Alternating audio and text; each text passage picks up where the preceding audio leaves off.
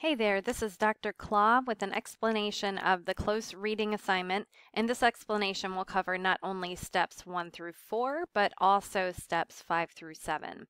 So first you're going to want to navigate to the assignment in Canvas. You can locate that in the assignments area by clicking on the link here. And you'll see on the instructions here that one of the first things you want to do is download the blank close reading assignment and save it somewhere you can find it, because you are going to work in this blank document.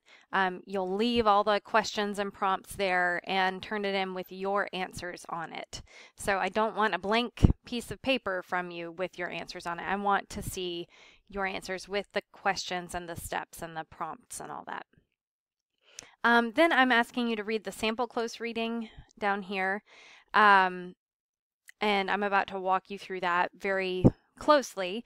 And then you'll choose a passage from Beowulf, no fewer than 4 lines and no more than 10 lines, and include in your document that you submit to me the Babbel page numbers and line numbers so that I can actually find the passage that you're talking about.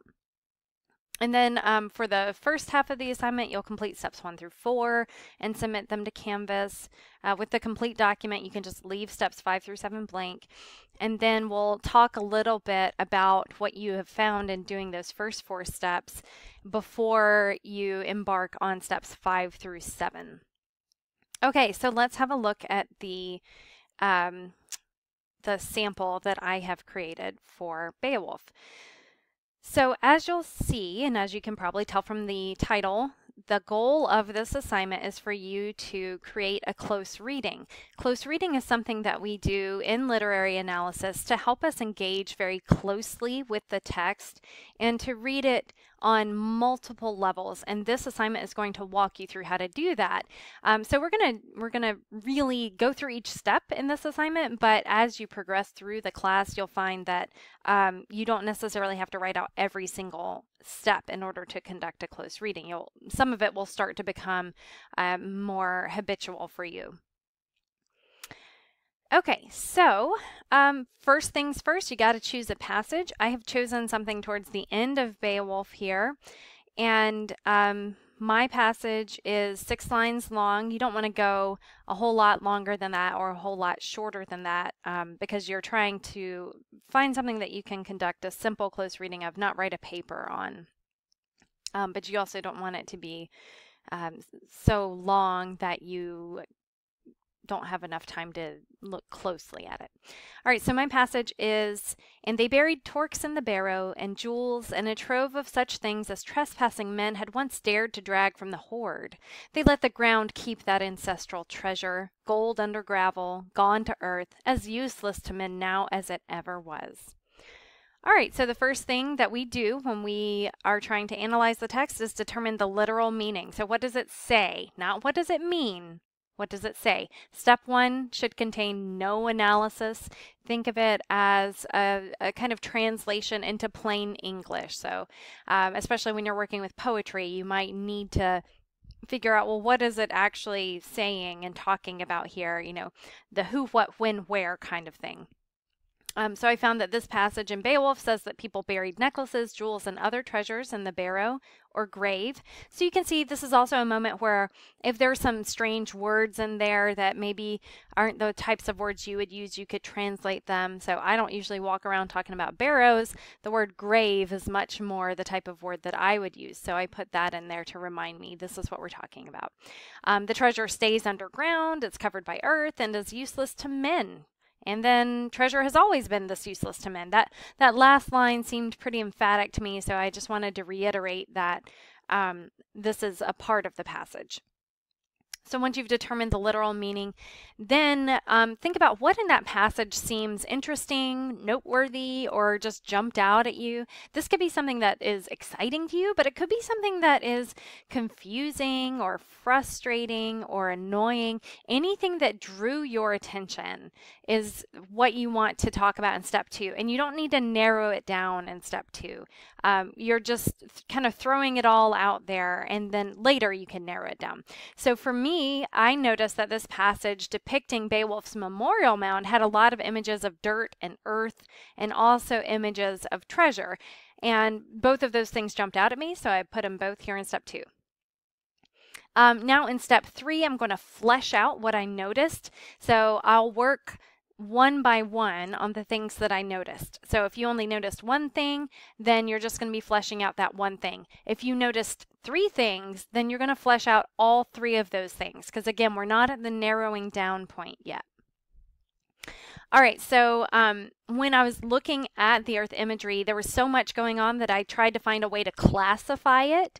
And so I ended up going by parts of speech, verbs, nouns, and prepositions. You are not required to go by parts of speech. You might find some other way to classify it. You might say like, oh, I found a lot of water imagery, or I found a lot of metaphors in mine, or I found a lot of similes in mine. Whatever you find is fine, but step 3 is the point where you classify. I should see some actual words from the passage. So this is where you're going to have quotations from the text. This is an evidence step. In order to get full credit for this step, you do need words taken directly from the passage. So you can either put them in a separate spot like I did, so I separated it out from my own words, or you can put quotation marks around them as you are talking through them, but you have to have words from the passage. So see, buried, buried, drag from,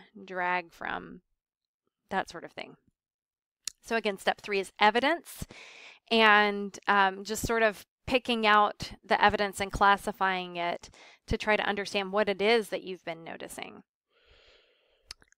Okay, and then I had a little preliminary analysis of the evidence that I found based on the volume of words referring to the earth and referring to ground, combined with the references to graves, so like barrow, burial, and the underground. This passage seems very interested in burials and bodies being returned to the earth.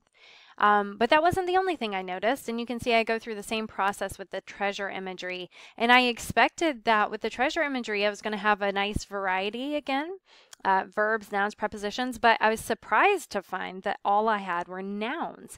So again, when you run into something that is surprising or not what you expected, that's often a sign that that is a useful moment to analyze and to think more closely about, which is what I end up doing in step 4. So I noticed that not only are there fewer treasure words than burial words, and that's very easy to see because I did type out my evidence. So you can see there's just these for treasure, whereas there's all of these for burial. So I noticed more burial stuff than treasure stuff, but also I found it significant that there was such a difference in the types of words. So treasure was only nouns, whereas with the burial we had verbs, nouns, and prepositions. So that difference in what I was expecting and what was, that prompted me to start saying, okay, I think I'm going to analyze what is this relationship between what I noticed and these different parts of the text. And that's what happens in step 4. You start analyzing. And I'm going to go through this and read it verbatim because this is a step-by-step explanation of my logic. This is your preliminary, I'm trying to figure out what it is I'm noticing in this passage. So it is important to really spell out your logic, both for you and for your reader. So first, I noticed most of the words are about burial, but then the repetition of both burial words and treasure words associates the two together. So this passage isn't just about burial, and it's not just about treasure. It repeats both of these words, which tells me there's a relationship between burial and treasure. Because there are more burial words than treasure words, the treasure seems subordinate to burial, as if burial is more important than treasure. All of the treasure words are nouns, which are things rather than actions, and the final line of the passage indicates that treasure is as useless to men now as it ever was. So all I've done here in step 4 is analyze the relationship between the things that I noticed and just the things that I noticed. In step 5, that's when I start comparing the relationship between the things that I noticed, so basically step 4, and the content. So you can think of step 5 as a combination or a comparison between step 4 and step 1. So is the stuff that I noticed about the relationship between the things I noticed, is that reinforcing the content, so that kind of literal plain English translation that I made, or is it contradicting that in some way? So step 5 is an essential step to getting to the kind of so what and the big idea picture, is understanding as you look deeper at the text, does it reveal, like, yes, it's reinforcing the same thing that it seemed to say on the surface, or is it kind of contradicting that or undermining what it originally seemed to say?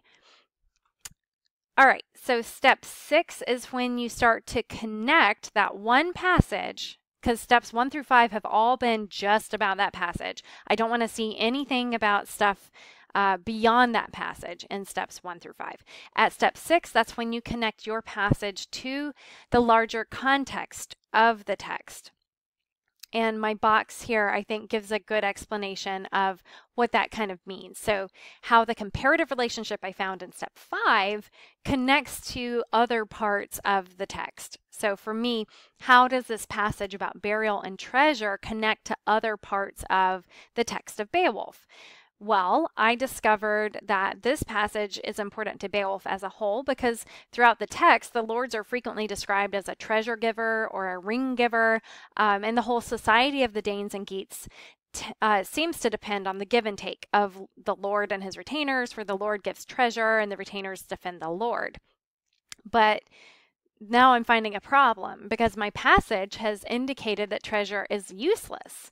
So if treasure is useless, like the passage I looked at suggests, then the society is structured on something useless. And that's kind of surprising. So now we're starting to get into a kind of big claim that this passage has led us to, a big claim about Beowulf as a whole.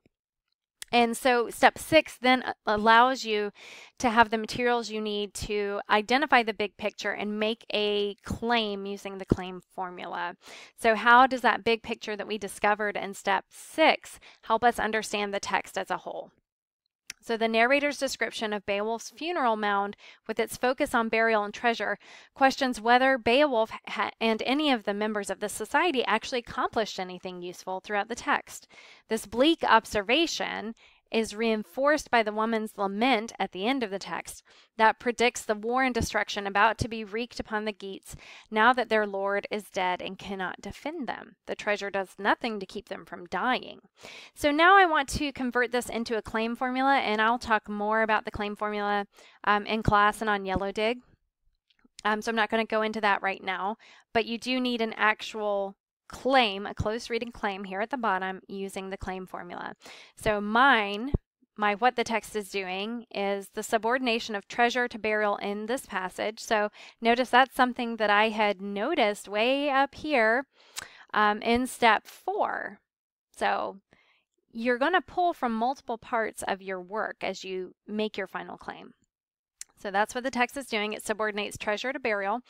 And then how does that subordination of treasure to burial affect the way I understand the text?